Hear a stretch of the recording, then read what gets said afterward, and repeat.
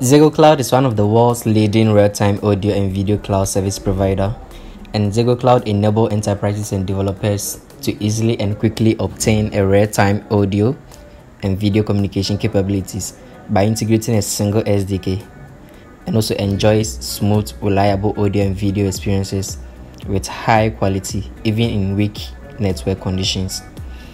So with this, there is no need to start building from scratch. You can go live in minutes with just a few lines of code. Hope that sounds useful and interesting. So in today's video, I would like to show you how to build a video call app with Zegocloud service.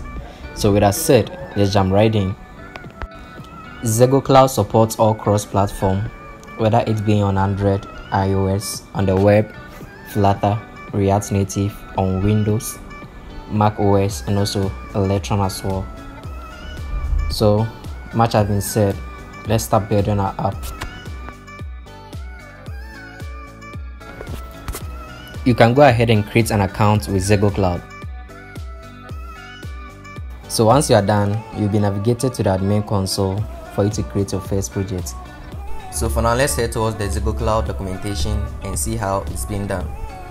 Zegocloud comes with a core kit, which is a pre-built feature-rich core component which enables you to build one-on-one and group or voice calls into your app with just a few lines of code. As I said earlier, you can integrate on all platforms, it being on Flutter, React Native, iOS, Android, on the web, but in today's video, I'll be focusing on Flutter. So below is a demo of the pre-built core component that Zegocloud UI kit comes with. So here are the recommended resources. I want to get started. Hope you also want to get started. Right, so click on the button for a quick start. So we have a suggested video, you can go along. And also to integrate the SDK, you need to run Flutter pub add Zego UI kit pre-built core as a dependency. And before we do that, we need to first of all create a Flutter project. So I'll do that quick in here, Flutter create, and I'm going to name the project as video call app. So in here it will start creating my project.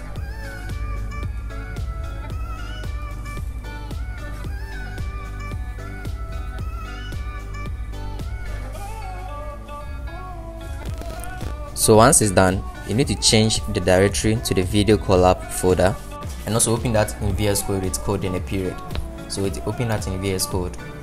So these are the basic folders and files you see when you generate a Flutter project, and basically the source code is found within the lib folder. Within that we have the main.dat file that comes with the default code, that's the counter app when you generate a Flutter project. So I'll just choose my emulator in here and start the project. So pressing F5 will just run and debug your code.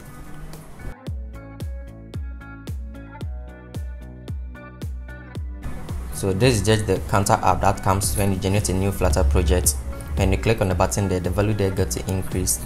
So I'll just clean up the code a bit by getting rid of the comments and also the home page stateful widget and start everything from scratch.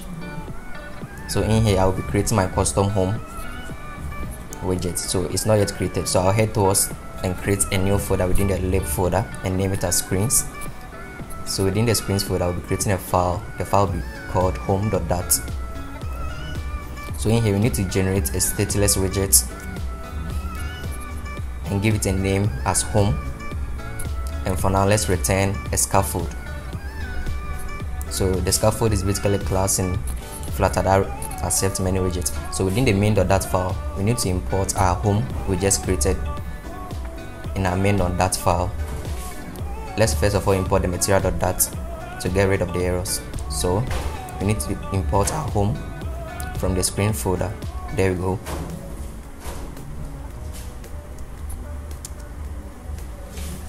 So within the scaffold it has a body property. So for now, let's return a text with Zegocloud app.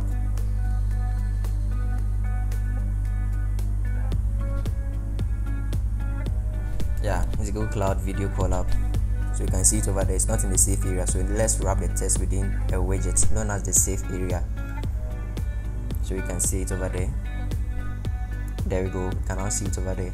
So for now, let's head towards the Zegocloud documentation and add the Zego UI Kit pre-built core as a dependency to our project. So let's copy that Flutter pub add Zegocloud Zego UI Kit pre-built core and paste it within our terminal and install that as a dependency.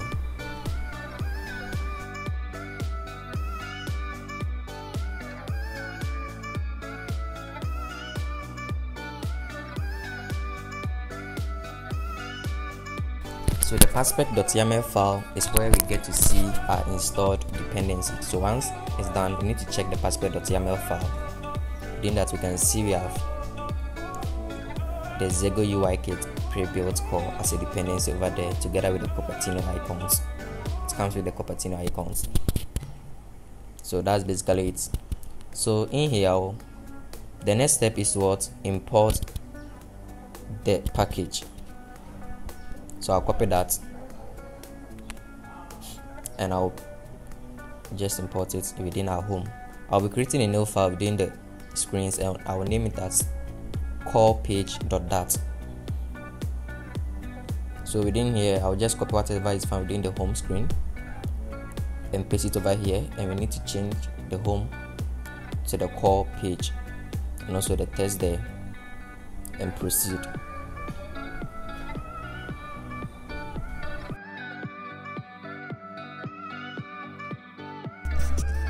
And also, to use the Zegocloud UI Kit pre-built core in our project, we need to go to the Zegocloud admin console and get the app ID and also the app sign. To do that, let's first of all bring our Zegocloud UI Kit pre-built core widget within our app. So I'll copy that in here. And within the core page, I'll just return the Zegocloud UI pre-built core. So we need to get the app ID and also the app sign. So within the admin console, you need to create a new project.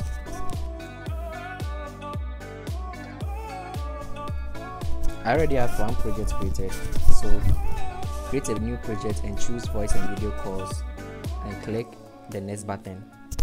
We then proceed to give the name of the project and start with the UI kit. So since I already have one created, I'll be using that one, so I'll grab my app ID and also the app sign in here.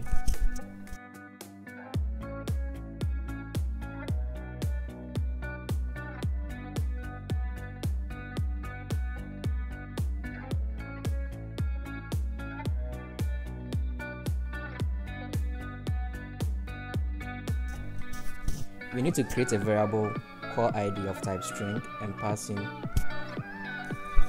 that as an argument, and also we need to require within the constructor as well.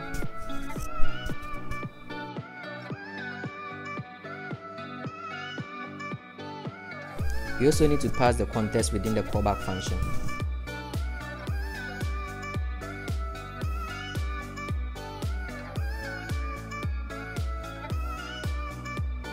So now we need to configure some settings within the Android. We need to change the compiled SDK version to 33. So within the Android, we move into the app folder, then the build.gradle file, and change the compiled SDK version to 33.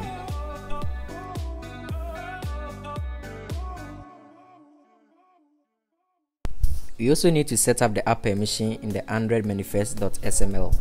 So I'll copy that in here.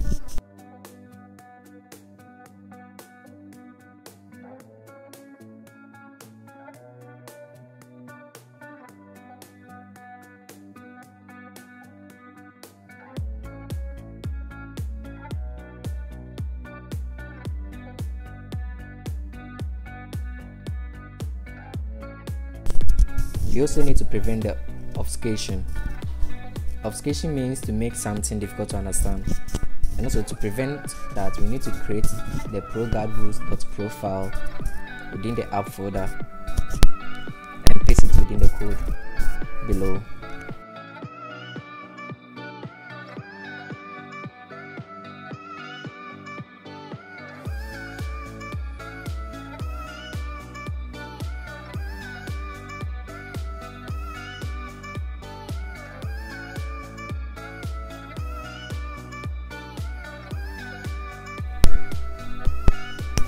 We also need to add a config code to the release part of the build.gradle within the app folder.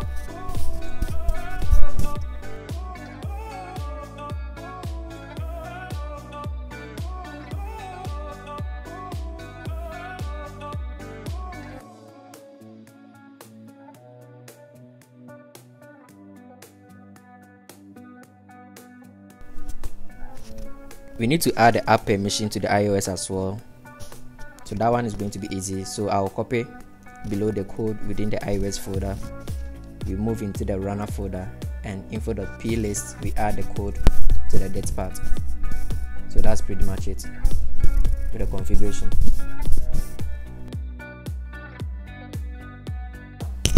So let's get rid of the safe area in here and return a center widget. So the center takes in the chart property, and I'm going to specify a row widget here, and the row widget in turn also takes in children, where you can specify different or multiple widgets within it. And the first widget is going to be an expanded widget,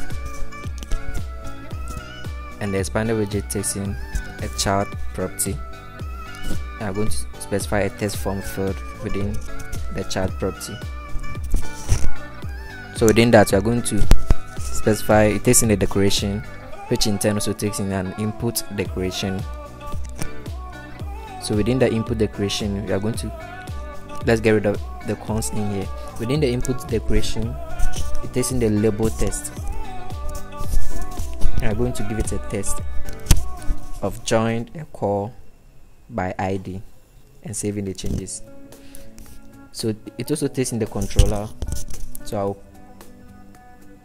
create a controller of call ID controller, of which I'll be creating it in just a second.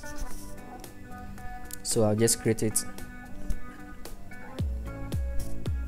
It's going to be final call ID controller, and it's going to be, we are going to assign the text editing controller and passing an initial value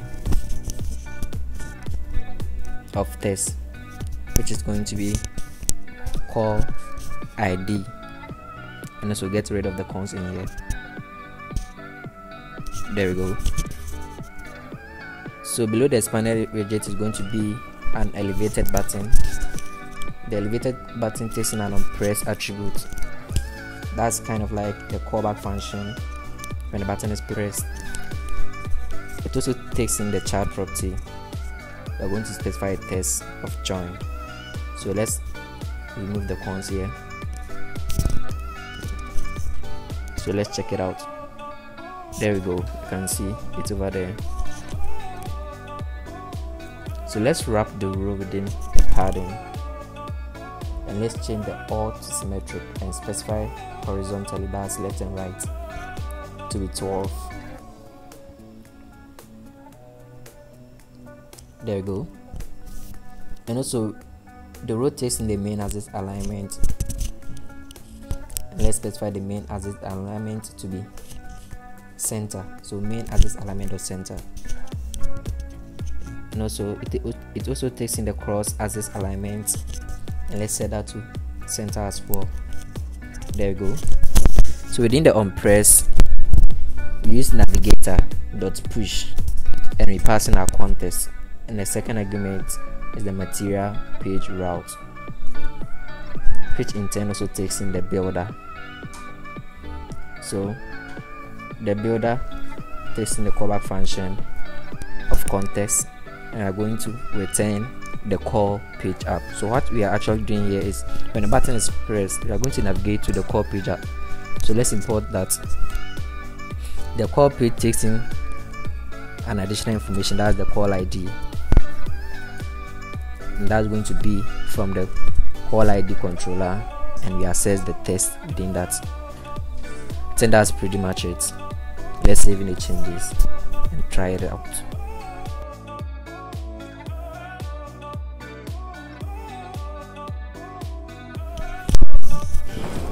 So we are done with everything. We can run and test our app. So when you hit on the join button, you can see you'll be navigated to the call page, and we need to allow our app to access all this information. There we go. So that's basically it. If you find this tutorial to be useful and interesting, consider subscribing by hitting the bell icon. and like the video as well. Share as well for the video to reach many. See you in our next tutorial. Until then, stay tuned.